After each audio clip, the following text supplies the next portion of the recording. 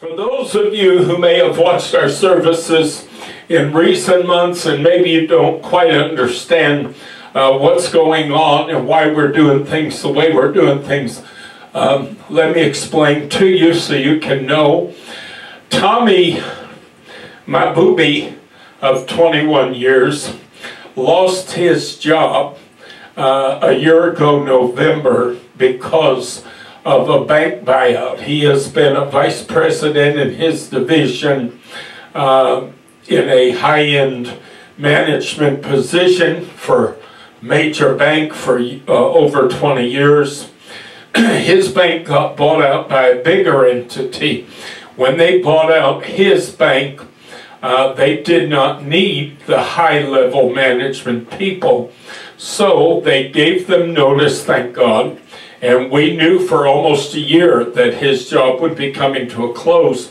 So at least it wasn't something that was done secretly and suddenly, you know.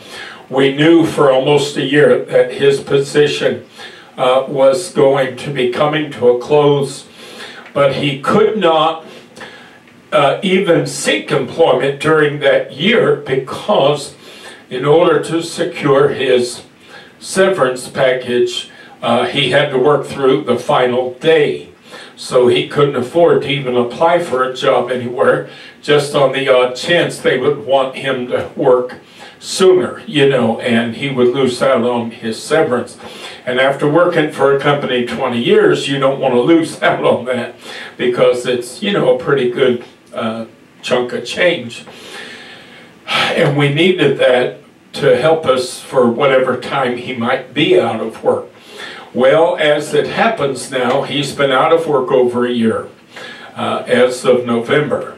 And quite frankly, he's having a very difficult time finding work. The economy suddenly decided to tank, and the Fed began to raise rates and the mortgage industry, as the Fed raises rates, the mortgage industry begins to suffer. As the mortgage industry begins to suffer, anybody who works in banking and mortgaging especially begin to be laid off. Well, next thing you know, there were thousands, and there still are daily, there are thousands of layoffs in the mortgage banking segment of the employed right now. So things are getting tough. Any positions that might come available, there's a lot of competition, and unfortunately my booby has reached the over-the-hill status. He is over 50, so we have to worry about ageism. He is an African American. We have to worry about racism. There's any number of obstacles that exist, but we believe that there is nothing too hard for God. So we're believing the Lord. In the meantime, we knew when his job was going to expire, we knew then that he was going to have to seek employment all over the country. The type of work that he does, the type of position that he occupies, is not something that you find a whole lot of need for, you know, everywhere. You know, there's only so many people that do what he does in the entire country, never mind in any given city. So therefore, we knew he was going to have to be applying in any number of cities around the country, and that we would likely have to relocate. When all this transpired, I accepted it as an act of God. I accepted it as the Lord causing the brook to dry up. If you remember, Elijah hid out from Jezebel and the king by a brook, and the Lord fed him there with ravens. But then the brook dried up. And when the brook dried up, Elijah had to make different plans. He had to do something different. And God often uses our circumstances to redirect us. You know, a lot of times people get so mad and they get so upset when things like this happen, but what they don't understand is the Lord's trying to put you in a new place, possibly even in a better place. And so instead of fighting it, you need to accept it as the will and mind of God and go with it and say, okay, Lord, just guide my bark. Make sure my boat lands in the right port. So that's what we've been praying now for honestly, over 2 years, or about 2 years. We've been praying that the Lord would guide him to a position somewhere that ultimately would be not only good for him professionally, not only good for us economically, financially, but also that it would be in a community that would respond positively, and matter of fact, if I don't mind saying overwhelmingly, to the ministry and the message of this old preacher. Amen. I know that this ministry is unique. I know that it's unusual, and I know that we're not like every other church and every other LGBT affirming church, and that's okay by me, because we are doing what we're supposed to be doing, okay? If they're doing what they're supposed to be doing, fine, but I'm doing what I'm supposed to be doing. I'm doing what God called me to do. So when we knew Tommy was going to lose his job, COVID was still in full swing. And we had already been doing our services as we're doing them now, broadcasting them this way. Now, when we had people coming to church, we broadcast even then. We've been doing this now for a number of years. However, when COVID came in and the government was recommending that groups of people not meet or what have you, obviously we abided by that. I saw no problem, no conflict with that. They were not silencing the church. They were not causing us to be unable to broadcast the gospel or to communicate with our members. That is not what happened. It just meant that for a time we would not be able to physically meet in the same building. So when the restrictions began to ease up and what have you, knowing that we're likely going to be moving, we really cannot invest in trying to build this work here right now, because we don't know that a year from now we're not going to have to uproot and go somewhere else. And then we'd be leaving a bunch of people high and dry here. So the people that we had coming to church before COVID and everything, many of them said we'd be just as happy to watch from home as we have been, you know, and just kind of continue the way we've been going. And this way, when you move, if you move now, if the Lord opens him a position here in Dallas, then we'll just start right back up again and, you know, go back into full swing and do what we're going to do. But if we have to move, we're not leaving people high and dry. That's the point I'm trying to make, okay?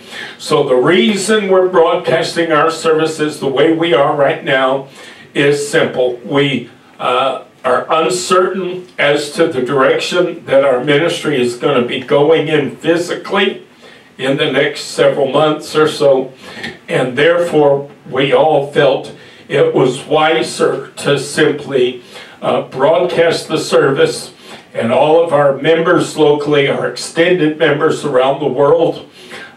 This ministry is blessed. You know, I was kind of feeling down this week and going through one of my little struggles that I go through from time to time. And I was looking at some things online and just honestly kind of lamenting that we didn't have the facility to work with. We didn't have things here in Dallas that I would have loved to have had to be able to do a lot of the things that I would love to do as a church. This preacher believes, folks, in ministry. I believe in ministry. I'm not about just preaching and having church services, okay? A lot of churches, that's all it boils down to. They have church, they have Bible study, and that's all there is to the whole church. That is not how this pastor, that is not where my heart is. My heart is, there's a saying that I often use concerning my vision and how I approach things. And that is, I believe in ministering to as many people in as many ways as possible. I believe in ministering to as many people in as many ways as possible. And, you know, different ministries serve different functions, and they serve different purposes. This is one reason why I'm very old-fashioned Pentecostal, and I don't apologize for that. I'm going to say something and get myself in a whole lot of hot water. You're never going to see anybody running around waving banners in our church. It's not ever going to happen. I don't have time for that charismatic foolishness. You're never going to see a dance team performing dance in our worship services. The Word of God calls for worship that is in spirit and in truth. And spiritual worship is spontaneous worship. It is not rehearsed worship. It is not practiced worship. It is not... I'm trying to think of the word I want to use. It's like going to a ball game. Spectator worship, okay? Spectators are not worshipers. If you come to church and you just sit there and watch everybody else worship, you're not a worshiper, okay? If you're not singing, if you're not clapping, if you're not offering affirmation during the preaching, you know, you're not engaged in the process. And things that require people to sit and observe, like these dance ministries, you know, that they have, and this mindfulness that they're bringing into the church. They're bringing this in as part of the worship. That's not worship. That's entertainment. Now, it may be inspirational entertainment, but it is still entertainment. And I'm not saying, now listen carefully for those of you who've already blown a cork over what this old-timey preacher just said. I'm not saying those things cannot have a function within the church. I'm not saying that they cannot be used in the church, okay? What I'm saying is they do not belong in the worship services. Now, having said that, if you're going to have a drama ministry, which is something I would love to do. As a young person, I was involved in drama myself. I love acting, I love drama, I love plays and musicals and this sort of thing. And one vision that I've always held for our church is that one day we would have a facility, and the fellowship portion of the facility, what's often called the fellowship hall, the dining hall, okay, would have a stage. And we would be able to stage plays and musicals and things of that nature on in the fellowship hall, okay? Now, those things are spectator. But they're meant to be uplifting, they're meant to be inspirational, you know what I'm saying? So therefore, if you want to use like dance, worship stuff, and if you want to use things like mime and everything, fine, that's where it belongs, because it is strictly meant to be observed, okay? You don't participate in it, you observe it. So I have no problem with these things being used. So anyway, I've always dreamed of one day having a drama ministry so that our young people and our older people could be engaged in look at this, good grief, could be engaged in putting on plays, people who are gifted in the area of writing. Honestly, I've written over the years, I've written a number of plays myself. And one time, I had written a play, and I submitted it to a couple of theater groups in New York City. And don't you know, there was one theater group that wanted to do one of my plays, and unfortunately I had gone out of the country, and to make a long story short, there was kind of a tight timeline that they needed for me to approve them doing the play so they could do it for that season. And I didn't get back to them in time. And I to this day, I've always regretted that, because I would have loved to have seen the play read or performed however they were going to do it. So anyway, people in the church, you know, who are gifted at writing could write plays and what have you. People in the church who are gifted artistically could create sets and create costumes and all this, you know. So it would give an outlet to members who want to be involved in such a ministry. And you know, you can really reach people, and you can really inspire and uplift people and encourage people through live theater, you know. So that is one area of ministry that's always been just something I would love to do. Long story short, this week I was kind of going through the internet and looking at some things, and honestly I was visiting websites for some old friends that I've known over the years and seeing how they're doing these days and where their ministries are at. I told you folks, one thing about this preacher, I will always be transparent. I don't get up here and try to tell you I'm perfect when I'm not. I don't try to get up here and act like something that I'm not. The Bible said, confess your faults one to another, pray for one another that you may be healed. You can't pray for me for areas where I'm weak if I refuse to acknowledge I'm weak in certain areas. Did you get that? Okay. I can't pray for you in areas where you're weak if you're not free to confess that you're weak in certain areas, you know. So we ought, as children of God, we ought to be free to confess to one another, you know.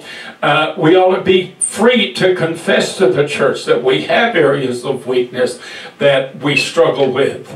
And one of my areas that I really struggle with sometimes is I can battle depression, not nearly like I used to, but I can go through times of real bad depression and just kind of getting despondent and blue. And if the enemy gets me in a mindset to compare, you know, compare where we're at or where I'm at today to where some of my old friends are at and stuff, then I'm in deep trouble because I'm not going to be a happy camper. To be honest, I'm being totally honest. And this week I was going through one of those sessions, you know, and then all of a sudden I started looking at some of our internet ministries. I started looking at our Facebook, and I was looking at how many people are members of our Facebook groups that we have and our YouTube channel and all this. And I began to look and I realized, I said, oh my Lord, do you realize that when you compare our Facebook and our outreach online to so many of these other churches, many of these churches that old friends of mine pastor and what have you, they don't even have a YouTube channel. Nothing. They have no channel whatsoever. They don't videotape their services. They don't share their services online. And all of a sudden I'm looking and I begin to realize, okay, we don't have the facilities they have. We don't have the buildings they have and the campuses they have, which I would love to have still because there's so much you can do with that. But look at what we're doing in terms of online. Look at what we're doing. We're not just sitting back idle doing nothing. We're doing a lot. It's just mostly these days by reason of the internet. So we have many, many people around the world who follow this ministry.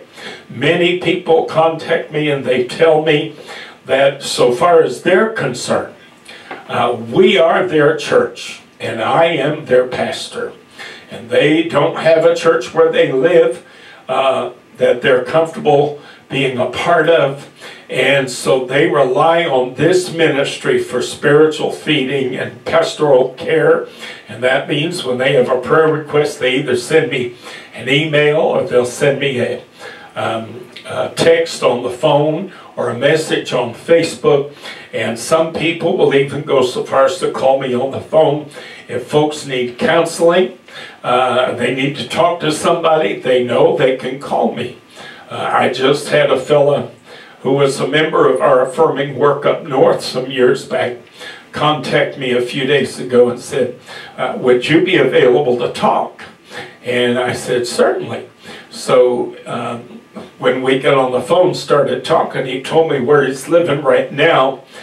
He does attend an affirming church where he's at, but he really doesn't have a whole lot of friends and a whole lot of social contacts. And so he feels kind of isolated and alone. And he said, you know, I thought maybe I could reach out by phone if that's all right. I said, that's fine. We talked for like 5 or 6 hours. Talked a long time.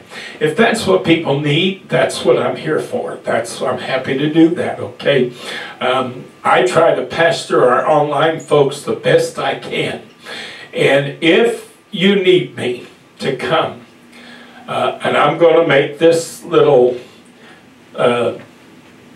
side note here, you know, especially for important occasions like a wedding or a funeral, okay, or even a baby dedication, or for that matter, water baptism.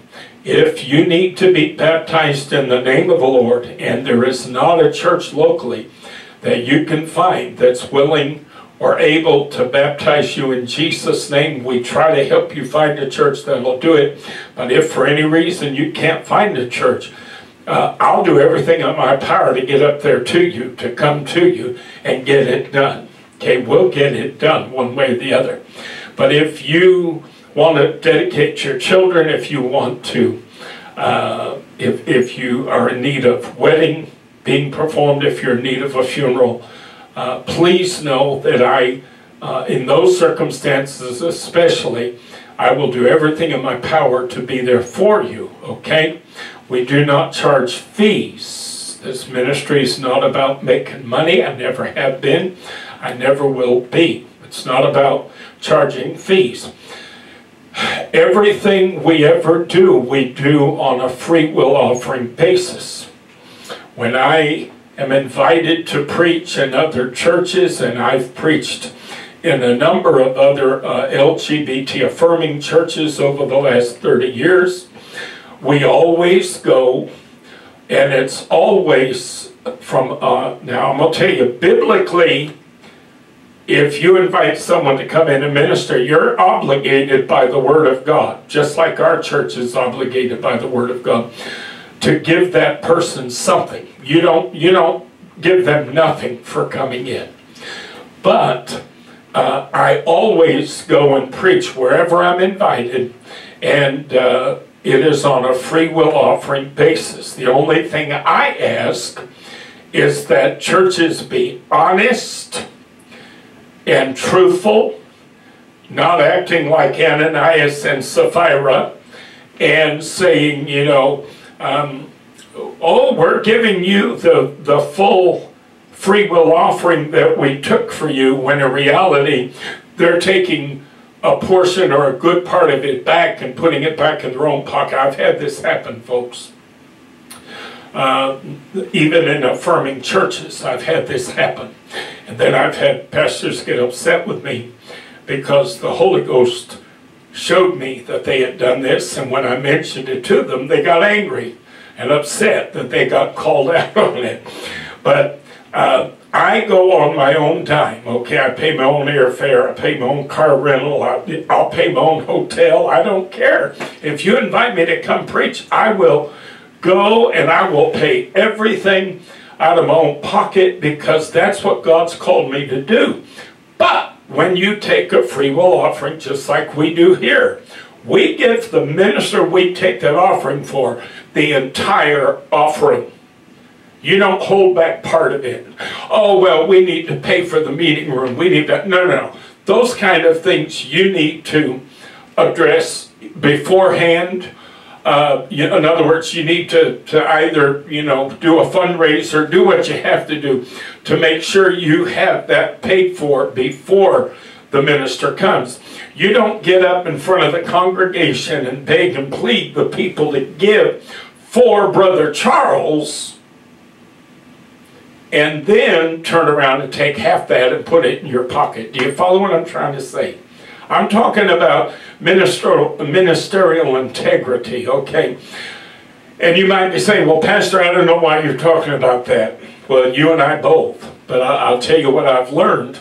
Without fail, when I do this without fail, somebody later contacts me and says, boy, I'll tell you, you don't know how much I needed to hear that. There may be some minister out there who's part of the LGBT community, and maybe you don't have the training, maybe you don't have the experience, maybe you haven't had the opportunity to understand and learn how these things are supposed to be done. But just like any giving from a biblical perspective, give and it shall be given unto you. Pressed down, shaken together, running over, shall men give unto your bosom. When a church blesses visiting ministers, God blesses that church. Haven't you heard me say that? How many times, Booby, in this church have I said that? So therefore, if I take an offering for a visiting minister and it's 10 times any offering I've ever taken in this church, it goes to that visiting minister. I'm not going to stand there and say, well, bless God, when we take offerings for our own church, we only collect $100. How is it we collected $500 for this person? It doesn't matter. The Lord may be using your church to meet a need for that individual or for that ministry. And your being a blessing to them is only going to bring blessing back to you. Dozens and dozens of LGBT affirming churches have started and closed since I began my affirming ministry in 1993. 2023 marks 30 years that I have been in LGBT affirming ministry. I've been doing this for 30 years. I want to tell you, I believe strongly in integrity. I believe strongly in ethics. I believe strongly in ministers behaving like men and women of God and upholding morality and decency and being ethical in their conduct. Now I'm going to tell you, I'm going to be honest, and then I'm going to move on with the service. I am not today where I was 30 years ago. Anybody who can stand in front of you and say that they're the same person they were 30 years ago, I'm going to tell you that person's something wrong with them. There is something really wrong with somebody who is the same 30 years later.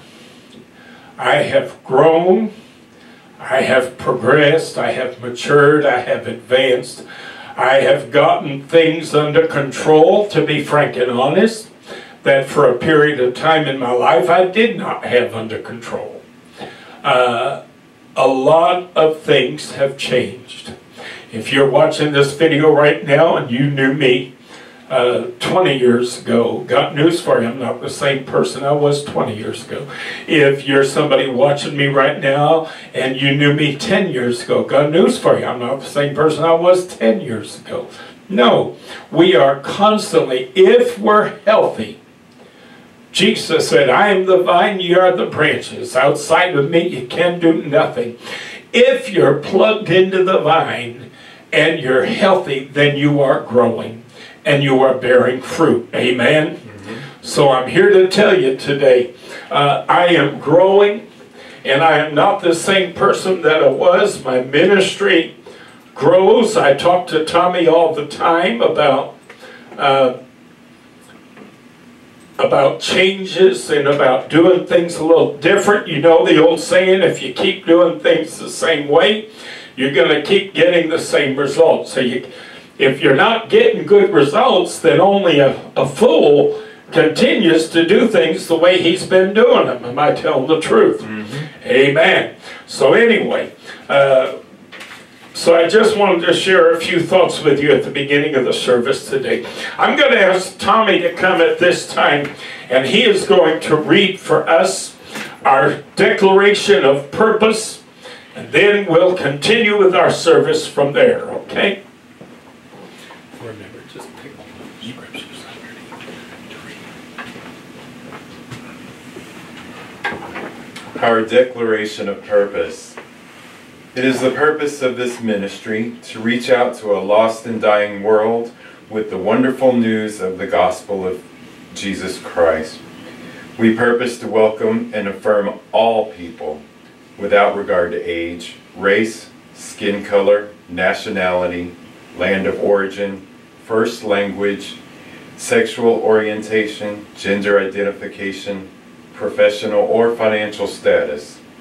We believe that faith in the gospel is what identifies a child of God, not adherence to any creed or compliance with any code or mandate. We believe all who sincerely seek to know and serve the Lord in truth are welcome at the Master's table without exception.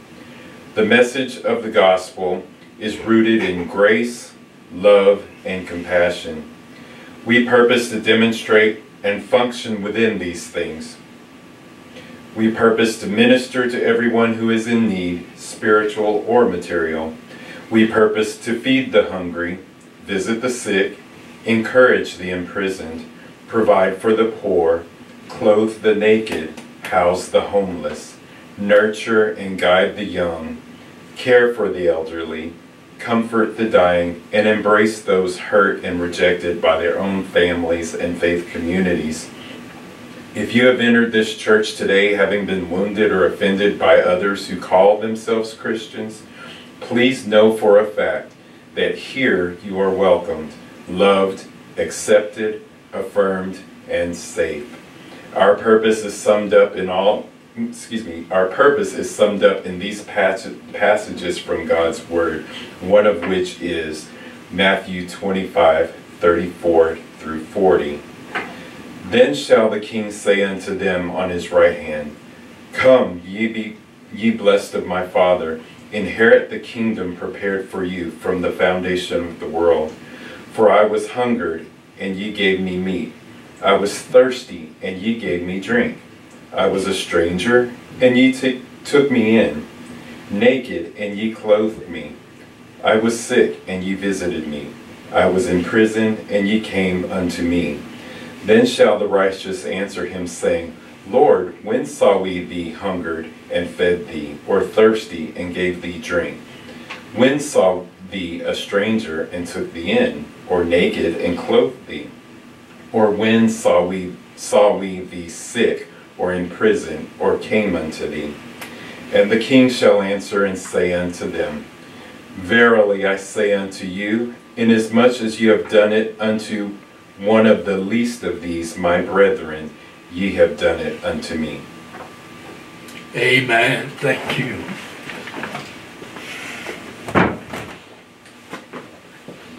Amen.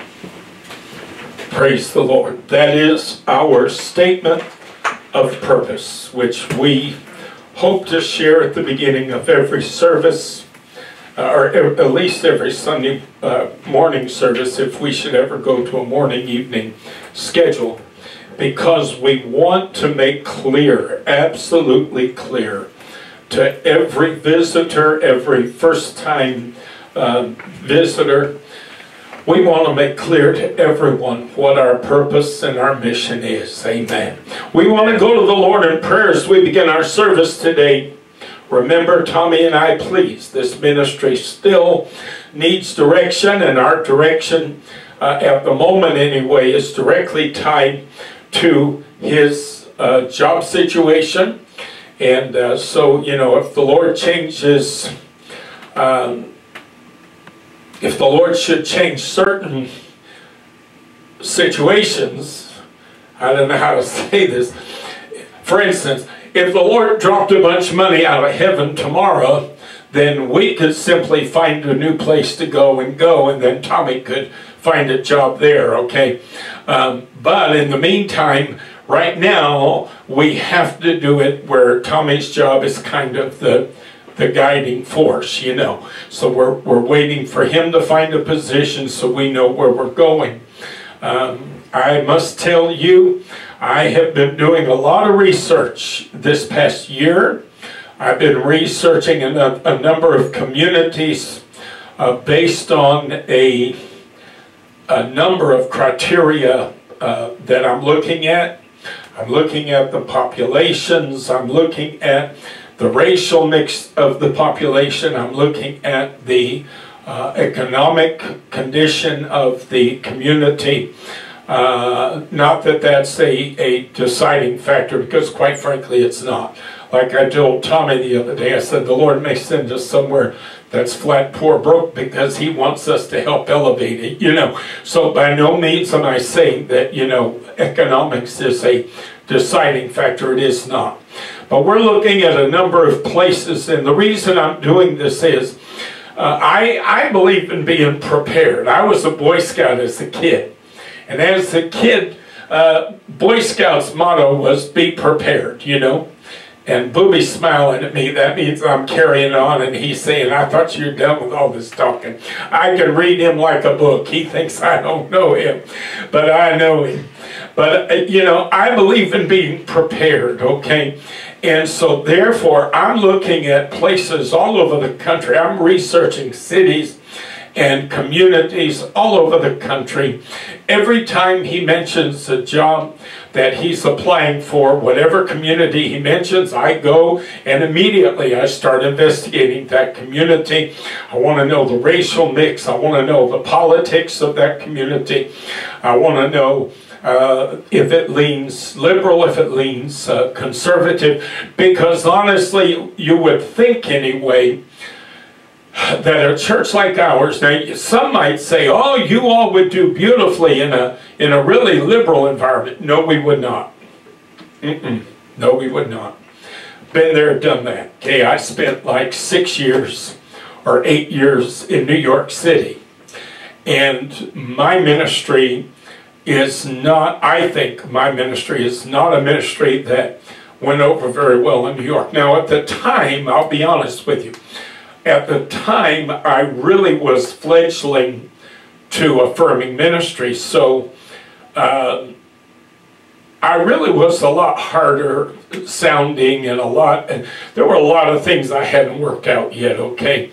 And I admit that. So therefore, I could be entirely wrong. Maybe if we went to New York tomorrow, we would do fantastic. And if God opens the door and sends us to New York, I'm going to go to New York, all right?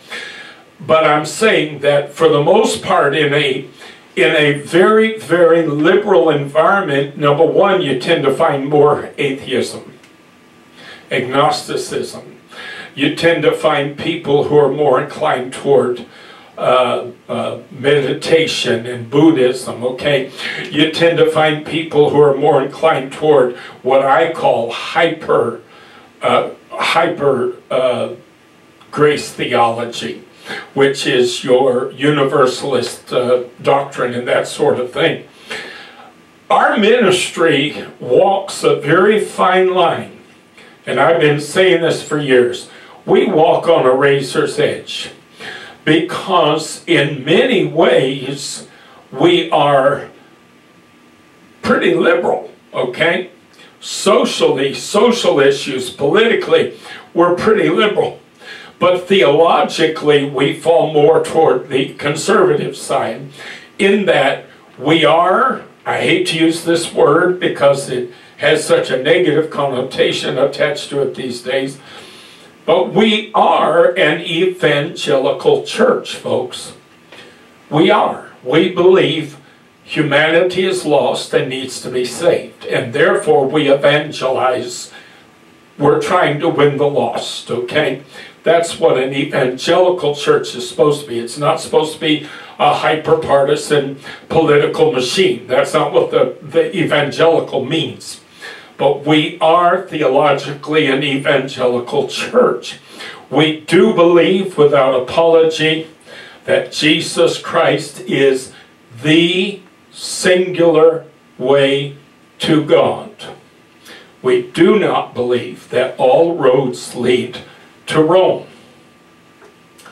Now we have a position on some issues that's quite a lot different than most of your evangelical churches when it comes to eternal punishment and that sort of thing. So we don't hold quite to the same ideas, you know, hellfire and brimstone for everybody and anybody, you know. We don't quite hold to the same exact view as they do.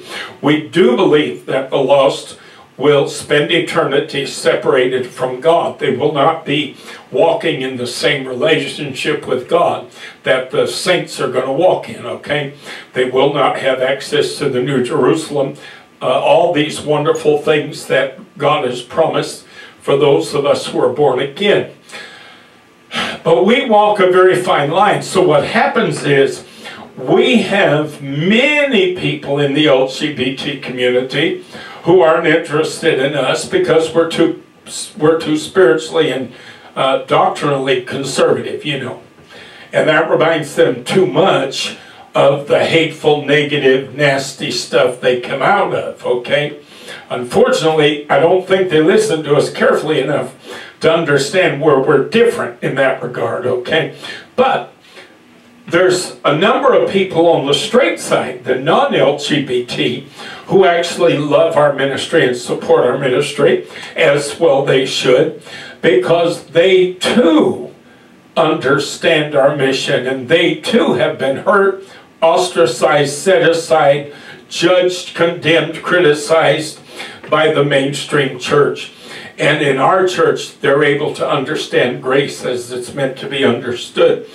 And they're able to walk with God. They're able to walk in victory to the extent that they know that salvation is not about themselves, but about Him. Mm-hmm. It's not, you're not going to be saved because anything you did. You're going to be saved because of what He did for you. Amen. Amen. So, you know, our ministry walks a real fine edge. So anyway, so in my mind anyway, a community maybe that leans liberal or is a little more liberal than conservative probably would be a better fit for us. But we cannot afford to be completely separated from the more conservative side, because not everybody who identifies as a conservative is a social conservative fanatic. And this is a mistake, again, that a lot of people in the liberal side of politics and in the liberal side of society make.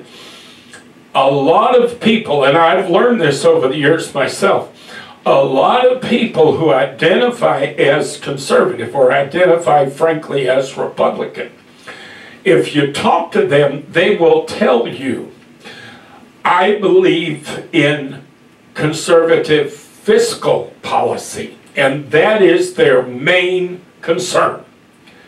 Keep taxes low. Don't bring taxes up so we're like Europe, where they're paying 40% of their income in taxes, you know. Don't do that. And of course that means they believe in tight controls on government and, you know, and what have you, okay? But a lot of times these same people are supportive of LGBT community, they're supportive of gay marriage, they're supportive of a woman's right to have power over her own body. You know what I'm saying? So unfortunately, they don't realize that they keep voting Republican in order to get the fiscal policies that they want. But they don't realize how it's hurting a lot of people, because married to that, within that party, is all this negative stuff toward many segments of our population. Women, people of color, LGBT people, so on and so forth. So anyway, our ministry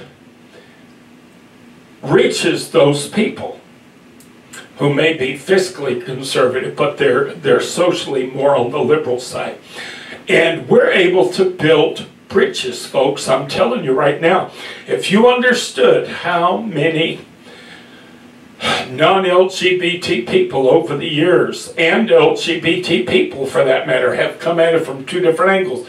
I've had people who are non-LGBT who told me, you have no idea how much you have opened my eyes and helped me to understand LGBT people, LGBT issues, LGBT sexuality and gender identification, you know. And then on the opposite side, on the LGBT side, I've had people tell me, and several people for that matter, you have no idea, I used to have so much trouble with my teenagers. I used to have so much trouble with my kids because I came out as LGBT, and that created a rift in my family, and it created trouble.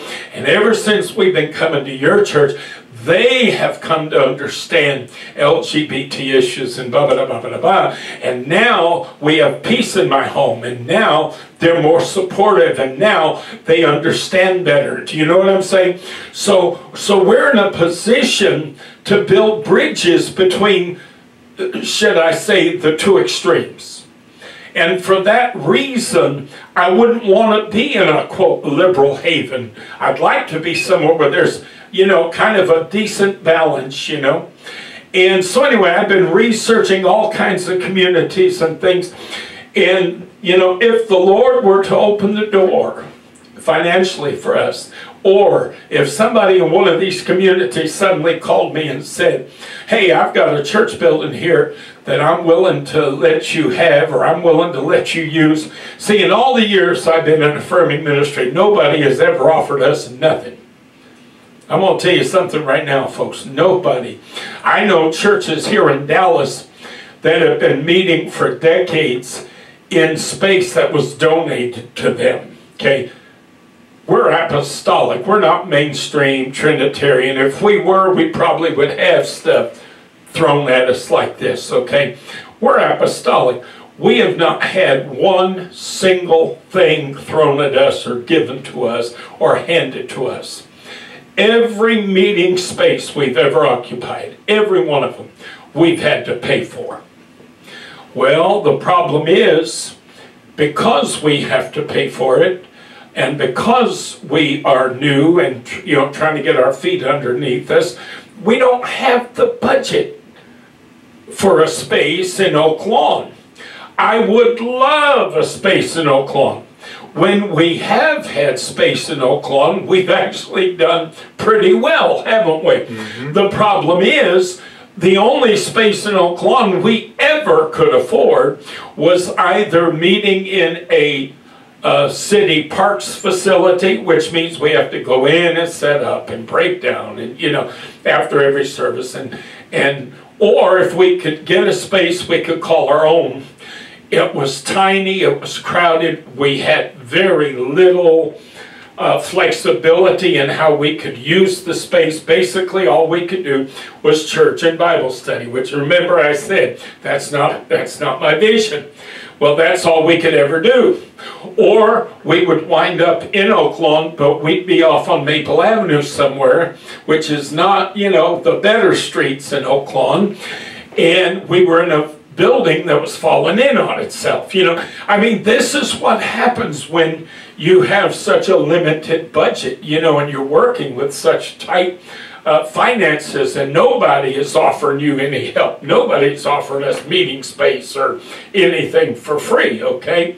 So we've had to pay our way every step of the journey. We have paid rents that have been $2,000 and $3,000 a month at times.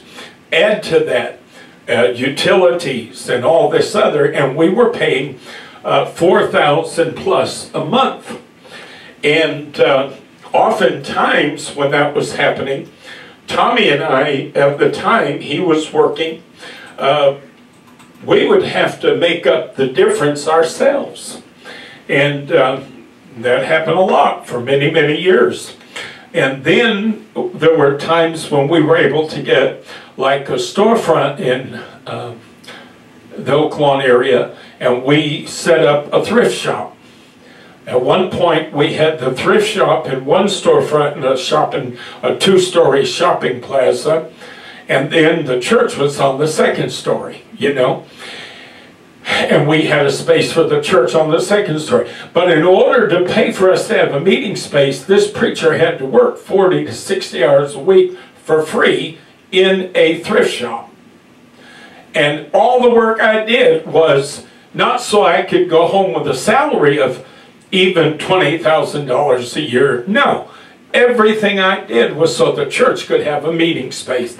And again, the meeting space we had was still, even though it was nice and comfortable and, you know, it wasn't real tight and everything, but it could only basically be used for church services and Bible studies. You see, we never had a facility with a fellowship hall that we could use for different outreach events or different fundraising events and that sort of thing. We never had that.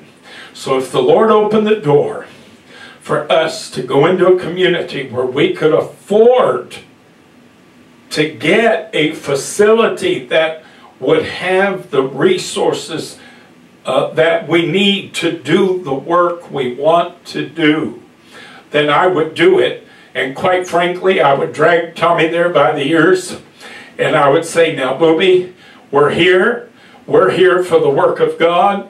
You just find a job, whatever job you can find. And honestly, I'm serious. That's how I would approach it. And he knows I'm telling the truth. But right now, we're still using his job situation as our guide, okay? And waiting on the Lord. All right.